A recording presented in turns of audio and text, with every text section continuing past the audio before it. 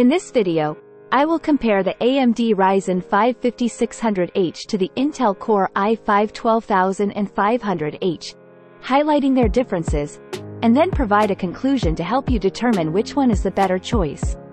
This Ryzen processor has 6 cores and 12 threads, while this Intel 5 has 12 cores and 16 threads.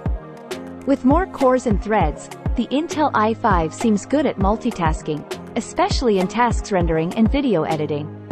Although this Ryzen has slightly higher base clock, this Intel i5 has additional cores which ultimately give it a higher overall frequency. Also, boost clock frequency of Intel seems to be greater than Ryzen, ensuring good performance even under heavy CPU loads. Also, cache size of Intel is greater than Ryzen, which means it can be used to store frequently accessed data, so having more L3 cache can lead to improved performance. Also, memory size support for Intel is greater than this Ryzen. Also, memory frequency supports and latest memory type for Intel is greater and latest than Ryzen. Here Ryzen does support ECC and Intel does not. So Ryzen is good for critical systems, and in this case, Intel is not that much good for critical computer systems. Also, Intel supports PCI version 4 and Ryzen support PCI version 3.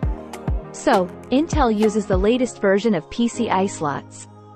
In terms of temperature, the peak temperature of the AMD Ryzen is 95 degrees Celsius, while this Intel can handle up to 100 degrees Celsius. This means that this Intel Core i5 can run slightly hotter than the AMD Ryzen 5. However, both CPUs are designed to run at temperatures up to their peak temperatures without any issues. In conclusion, we can say this Intel i5 12500H seems to be better in single-threaded and multi-threaded applications than AMD Ryzen 5 5600H. So in terms of performance, Intel i5 12500H is good. However, the AMD Ryzen 5 5600H is a more power-efficient CPU, which can result in longer battery life.